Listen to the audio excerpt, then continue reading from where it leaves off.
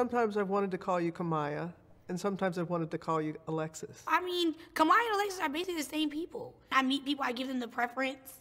Oh, what's your name? It's two of them. It's like, you know? That's it. So I kind of just leave it up to people with their personal preference. If you call me Kamiyah, it's not going to change anything Alexis did before the age of 16. You get what I'm saying? This is bigger than just a case. This is this girl's life. When you are a kidnapped child, you really can't get taken everywhere. So I was with her when she took her first airplane flight. She never had a real government ID, so it's not like she could fly before. 3 years ago, we were in the darkest point of her life. Is she Alexis or is she Kamiyah? So we had to work on creating her. Like, who are you? Who are you gonna be? I don't believe the United States has a protocol in place for this type of situation.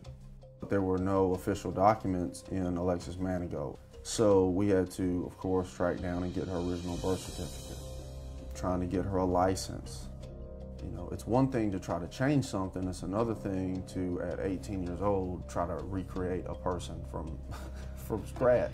But legally speaking, we stuck with Kamiyah Mobley, and then she has the option of changing it or making it a hybrid. Kamiyah Alexis Manigault Mobley, whatever she wants to do. So after getting all of that, she's continuing to grow. She's handled all of this gracefully. So you're gonna follow through with the plan too, yes. try and go to school and stuff like that. Yes. What do you want to study? I want to be a paralegal. I like that plan. So I'm saying it's like only 2 years, and then I want to go back and try being a DSS worker. To work with kids or the... Yes, because I feel like it's not enough dedicated people. It becomes a job after a while. So I just felt like, you know, that's what I want to do. I want to be a caseworker, you know? Right. And she has a very unique life experience.